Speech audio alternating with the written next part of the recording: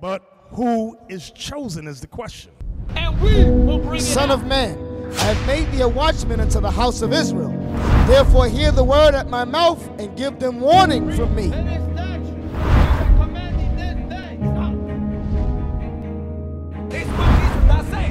Set up the standard upon the walls of Babylon. Make the watch strong. Set up the watchman. For he has visited and redeemed his people. Set up the watchman mean put the nation in order.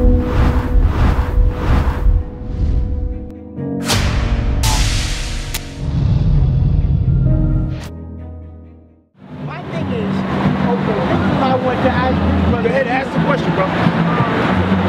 The Bible, like, as far as dating after Adam, it only dates back about, I say at the top, about 6,300. But What do you mean that information? The scholars, they have dated Adam back there. Okay. They have dated Adam back to about 6,000 years old. Okay. If Adam was alive today, he couldn't be any more than 7,000 years old. Now, Good point. according to what I was taught in the academic environment, there's over 50,000 years of written human history alone. Listen, the thing about what we're bringing out today, give me Timothy 4:20, right? Science. I want you to listen very carefully, because right now, in order to do what? Have you ever heard the term being born again? Yeah. All right, that's not a Christianity term. That's something that the Bible talks about, right? That you got to become again as a little child. So a little child, does a little child know anything about what these scholars are talking about? No. Absolutely not. So that's how you got to return now to the Lord. Try to wipe all that madness. Now I know it's hard, because when you're hearing something, hold on 1 second. On the strength of everything that I've learned, Absolutely. there is physical, historical, and scientific proof. Hold on a for second. what they espouse. Hold on a second. This is what I want to get to. I don't want you. Hold your thoughts. Come on. The book of 1 Timothy, chapter 6 and verse 20.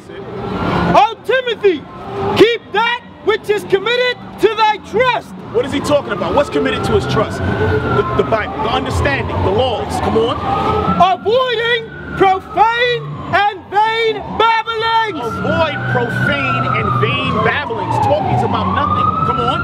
And oppositions of science. Oppositions of what? Hold on. Let this thing go by. That's all you hear out here. Police cars, ambulance, fire. That's all you hear out here in the hood, in El Barrio. But now you're going to hear the words of God coming out of what? The prophets. Read. And oppositions of science. Falsely so-called. Now it says oppositions of science, falsely so-called, meaning it's a false science. It's not real. You understand? What they're showing us? Carbon dating is a lie. DNA is complete garbage. You understand what I'm saying? The brother brought it out earlier. There's no way, on the basis of this proof, brother, the DNA.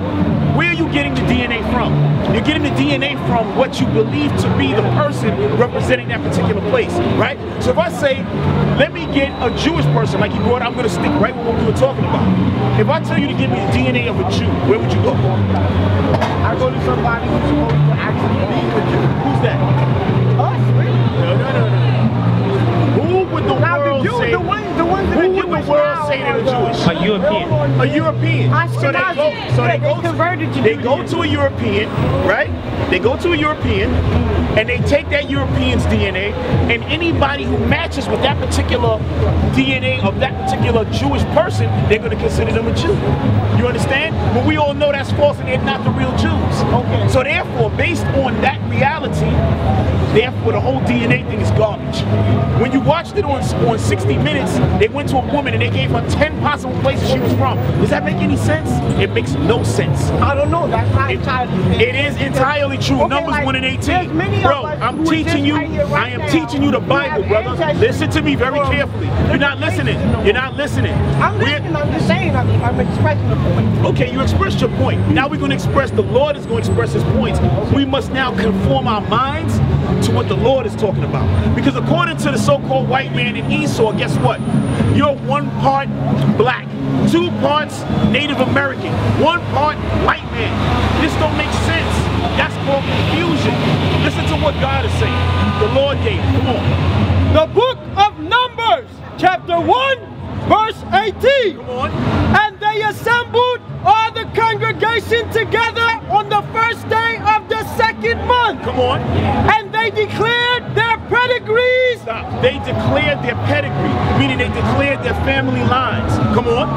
After their families by the house of their fathers. By the house of what? Their fathers. By the house of their fathers. So now me, right? My father is from where? He's from the Caribbean islands, right? So let's start, let's say from there. We know it goes back further. I'm just saying, right? Tribe of Benjamin, right? So let's say we start there. Now my children, their mother could be a white woman. What tribe are they from? Exactly. So it doesn't matter who the mother is. It only matters where the seed is coming from. If you take an apple seed, plant it here in America, plant one in China, plant one in Russia, and one in Jamaica, it's going to be an apple tree. It's not going to be anything different. That's why we have to do what? Reform our minds. You understand? You know what that said? Give me that. That's what the Bible tells us. That's what being born again means.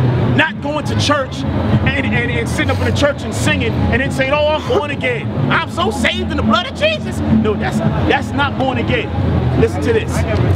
Come on. The book of 2nd Esdras, chapter 14 and verse 34. Come on. Therefore, if so be that you will subdue your own understanding. You have to subdue your own understanding. That goes for everybody, not just you. I don't want to point you out. But every person who's learning, just like us when we came in, we had to subdue what we thought. Many of us have been to college with degrees and this and that, and we're saying, wait a minute, this doesn't sound like according to what I was taught. That's why the Lord said, subdue your own thinking. Lean on me now. Let me show you what it is. Come on. And reform your hearts. Reform your heart. Your heart in the Bible is your mind. Get that. Okay? Precept must be upon precept. That's what the Bible is about. That's how come when people read the Bible, they don't understand it. Because the Lord has to give you that instruction to go from one place to the next place to the next place to prove the points. All right? Come on. The book of Mark, chapter 7, verse 21. Come on. For from within, out of the heart of men, hold on. For from within, out of the hearts of men, come on. Proceed evil thoughts. Proceed evil thoughts. Where does your thoughts come from? Where does your thoughts come from? What your mind. Your mind. Your brain, right? So when it says the heart, it's talking about your mind. Meaning what? We're showing you how the Bible does what? Define itself. So when you read it now, you're not getting confused. But you're not going to know that unless you know the other part over in Mark. You understand what I'm saying?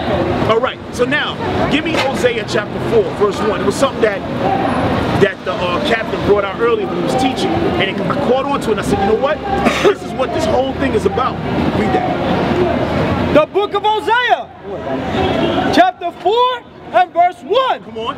Hear the word of the Lord, ye children of Israel. Hear the word of the Lord, ye children of Israel. That's you. You so-called blacks, you so-called Hispanics, Native American Indians, this book is talking about you. You are the real Hebrew Israelites according to the Bible. That's right. Come on. For the Lord hath a controversy with the inhabitants of the land. Come on. Because there is no truth, no mercy, nor knowledge of God in the land. Because there's no mercy or truth of knowledge of God in the land. Why is that, brother? What is truth? Were you here when the brother brought out truth? No, I came. You came a little bit later, right? First when I met. You met this brother here. And he sat there and gave me the paper. And then you bounced and came back, right? Seen No the brother problem. speak before. Check this out. Check this out. We're gonna show you something. What that really talking about? What you got, bro? I have a question about the Apocrypha. I wanted to Right get after that, hold on. Let me do this.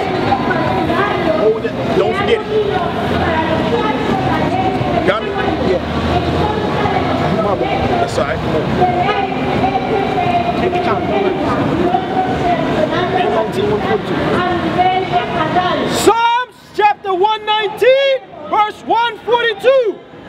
Thy righteousness is an everlasting righteousness, and thy law is the truth. And thy law is the truth. The Lord said there's no mercy nor law in the land, or truth in the land. Meaning what? There's no laws in the land.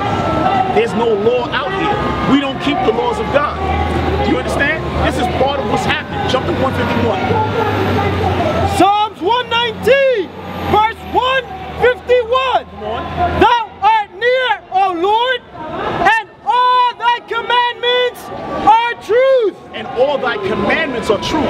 So brother, when you find out you're an Israelite, you have to do what now? Come back, you gotta start keeping the laws of God. We're gonna start bringing some of those out, okay? But what I wanted to focus on was the mercy and the truth. Give me John 1:17 and I'm coming to you, bro. All right? Listen to this, brother. You believe in Jesus? I did. You did. You no longer do. You believe in Jesus? I became once a Pentecostal, but I left it alone. So you do not believe in Jesus? Well, I know that he's a historical. Yes or no? I don't like to use the word believe because I studied that that word is false itself. That the word believe.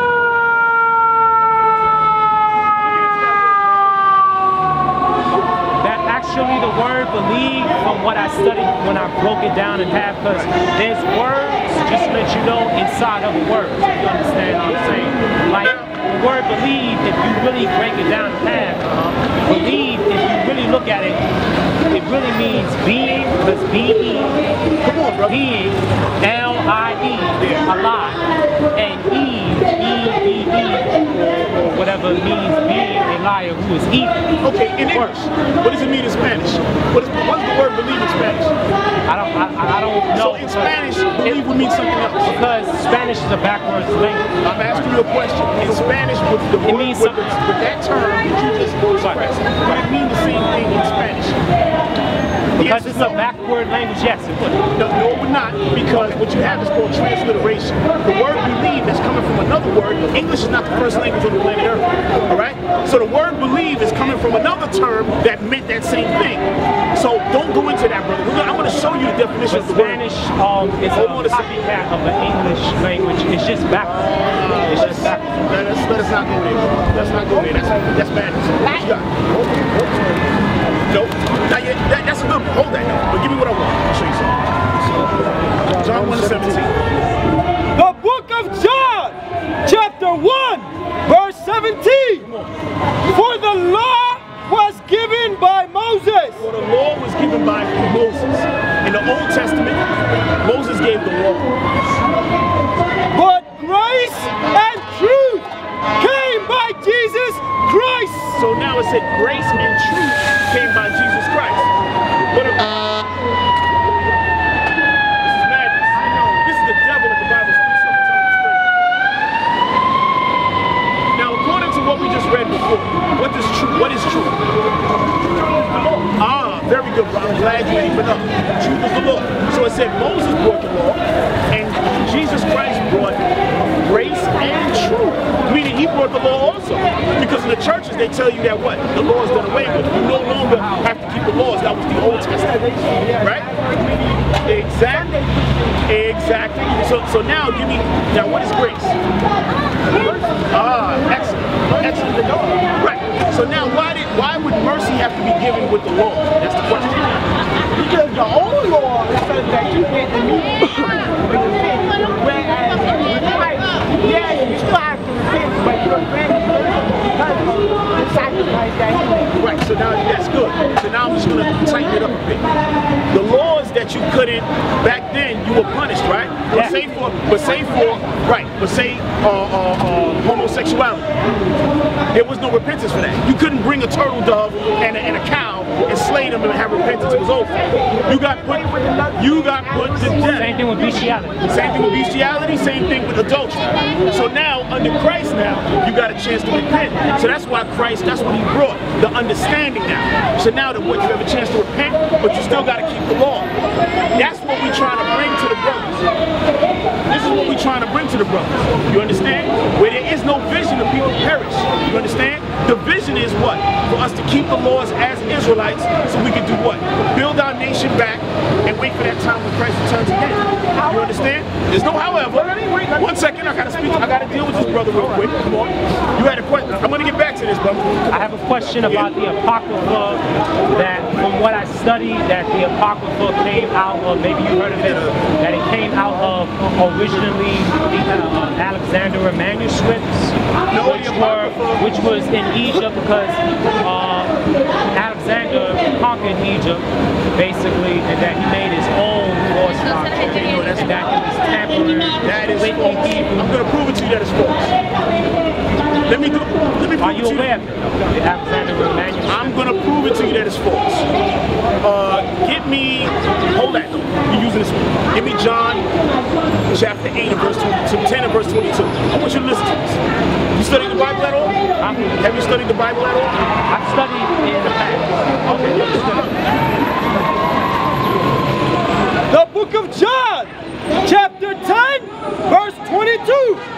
And it was at Jerusalem, the feast of the dedication. Right, so it's at Jerusalem, the feast of the dedication. Come on. And it was winter. And it was winter. So this was Jesus Christ. He was going to the feast of dedication. Where can you find the feast of dedication? Because when you look in the Bible, they have all of the feasts written down in the Old Testament, something like that. Where do you find the feast of dedication? Isn't Hanukkah supposed to be a knockoff? 1 second, brother. I don't want you to say anything else. I want you to answer that question. Where do you find the feast of dedication in the Bible? Aside from this, because Christ is now observing it. He's celebrating it. So the question is, where did it come from? Where was it written? Okay, Old Testament. Okay. We're talking about dedication, but I see where you're going. You're saying all of those different feasts, it should be amongst that, right? Okay, the answer to that is no. The holy convocation is what I'm saying. No, the feast of dedication is found in the Apocrypha. So now Christ, remember, he read the entire Bible. I'm talking about the Old Testament. You have to listen closely, brother. Jesus the Christ was celebrating a holiday or high holy day that was only came up during the time of the Greeks. That's when it was established. But what month? Wasn't it supposed to be in April, in the springtime? Okay, first of all, you're talking about Passover. That's not the point. Your point was, where did the Apocrypha come from? You said Alexander set it up. I'm telling you, Alexander didn't set it up. Are you aware also of... You're not dealing with what you brought out, bro. No. We didn't deal with the first one. We didn't deal with the first. We didn't deal with this. Jesus Christ was dealing. He could not have been reading anything that Alexander the Greek set up, bro. That's what you're telling me. I'm telling you that the Feast of the Dedications came out of the Apocrypha, which was written by the Israelites. Period. Alexander the Great or the Greek would never have written this book, because in this book he's condemned with everybody else. Read to me the book of Maccabees chapter 1 and verse 9. I'm going to show you something, bro. Yeah. This is going to let you know if Alexander wrote this. I'm bringing it out for your edification. I'm not angry with you. I'm just reading it for your edification. Come on. Start at 9. The book of 1 Maccabees chapter 1 verse 7. So Alexander reigned 12 years and then died. So Alexander the Greek is written inside the Bible. It said that he was what? He reigned for 12 years, then he died. Of what? Syphilis or some sexual disease? Somebody killed him. This is what history, whatever, right? Come on. And his servants bear rule over everyone in his place. Right, so his servants were his 4 generals, right? He gave one Egypt, he gave one Asia Minor, different areas, and they held it down. Read. And after his death, they all put crowns upon themselves. Right, so let me not say that. The whole place was divided up. It said they put crowns on themselves. Brother, you take Egypt, you take such and such, I'm going to take such and such. They put crowns on themselves. They started to move their heads. Read. So did their sons after them. Right, so now they took over the entire world. It's basically the same for generations. Read. Many years and evils were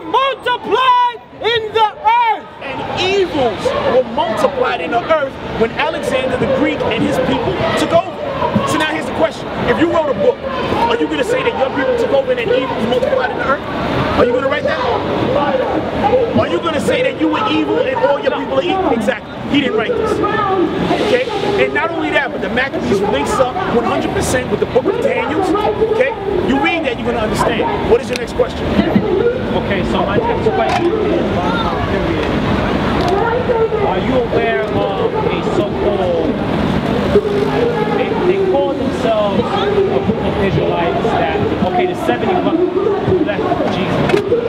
Okay, are you aware of the 70 who left Jesus that they call themselves, I don't know if you ever heard of them, Hassim? Are you aware of that? What about it? Okay, that they left Jesus, that they left Jesus, and that they made their own revelational doctrines, and that later on, bottom line period, that was supposed to be their apocrypha, their revelation, okay, so now and that the Catholic Church took that and then they manuscripted. Okay, so now let me ask you another question. Let me ask you a question. You're supposed to be an intelligent man, right? I just read to you, first you said that Alexander the Great and his people wrote, he had it written. I showed you, hold on, I showed you that Alexander, not only is he in the Bible, right, but then it could not have been him who wrote it because it talked about all the evils him and his people did. I brought that out. And I showed you Christ celebrated the Feast of Dedication, which was written in the Apocrypha. So now let me ask you the question. How could 70 of Christ's apostles have written the Apocrypha when they were not alive nowhere during that time? Nowhere during that time when Christ was alive. Christ was not alive during the time during the Apocrypha period. Not at all. I'm talking about when Jesus was alive, the 70 left him. What 70 brethren were left him? Where did you get this information? The New Testament. They left him? And they left him when he told them, would you eat of my flesh? So what? Yes, would you eat of my flesh and drink of my blood? They left him and did what? Created something? They created their own. Where did you get that information? That basically. Where did you get the information? Where did you get that information? How do you know it was 70? The Bible used the word 120. Where you getting 70? Noah's Ark. Listen, read that. Let me give you the answer. Ecclesiastes chapter 12, verse 12. And further, by these, my son, be admonished Be corrected, come on. of making many books. Of making many books, come on. There is no end, and much study. Listen, there is no end of all the books of the earth, come on. And much study. Much study. Is a weariness to the flesh. And much studies are weariness to the flesh. Because guess what? You're running around reading this, that, you're mixed up. That's why we're coming back to do what? To help you straighten your mind out. Because you're saying the 70 apostles that left them, but nowhere did it say 70 apostles left them. Read. Let us hear the conclusion of the whole matter. We're going to hear the conclusion of the whole matter. Come on. Fear God. Do what? Fear God. Fear God. Honor. And keep his commandments. Keep his commandments. And the brother said honor, because fear, that sounds like he's groveling to the Most High. Oh yeah, you're gonna bend down. You're gonna bend down. You know why? That's why the Lord said that he's the king of terrors, bro. Because you don't know when what? The judgment is coming. You don't know when it's coming. That's why you gotta fear the Lord and keep his commandments. You see, for instance, I'm gonna tell you how, do you fear the white man? No. Do you fear the system of America? Yeah. Weapons. Huh? Weapons. The weapons? Okay, so let me ask you a question. Are you a rich man? No. If I came to you and said, listen, we can make money doing this certain little scheme. Nobody's gonna get hurt. I'm gonna do credit score schemes. I'm a hacker. I'm gonna hack into these certain accounts. We're gonna pull out certain money. We're gonna build ourselves up. What you do? To make money, I get something. You would. So the understanding now is that if we get caught, what's gonna happen? Go to jail. Right. Are you concerned about that? They don't want it at the moment. Or maybe they would be concerned about it. They're still out here. But okay, so if I tell you to do a stick up right here, pull a gun and grab and get somebody for money, would you do it? That guy has $10 million in his pocket, stick him up again. What you doing? Huh? Why not?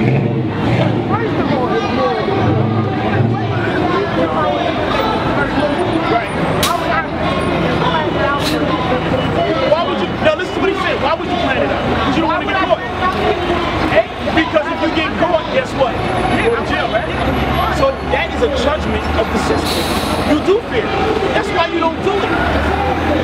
You see, that's why the Most High put in place for us to do what? For us not to break the law. Fear in terms of respect. Fear as in fear, because you're going to get put to damn death. Read that. No, read.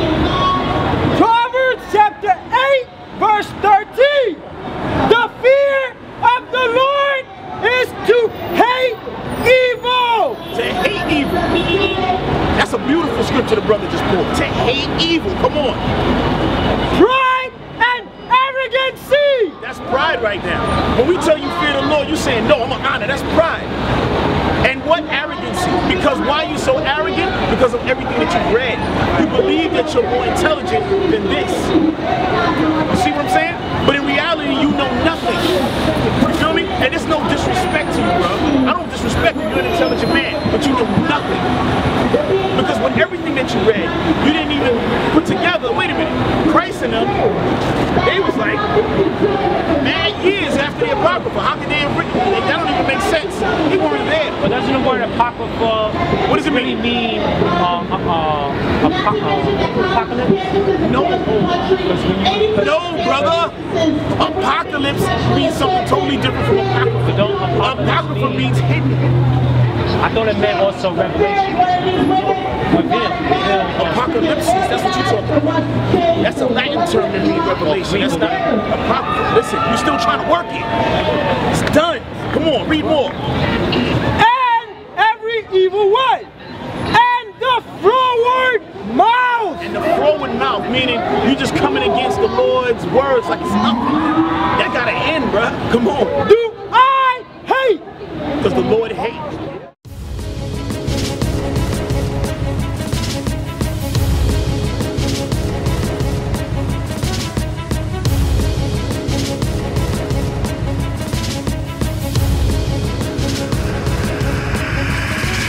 Shalom, Israel. I'm Elder Nathaniel, Israel United in Christ. YouTube likes to shut our channels down, as some of you have noticed, ever so often. Subscribing to join IUIC will assure you will always stay connected to our YouTube accounts. We want to do our best to make sure this truth gets out. Please click and join our subscriber YouTube channel called Join IUIC to stay linked to all of our videos. So again, please make sure you subscribe to this Join IUIC channel to get your latest updates from all our YouTube channels. Shalom.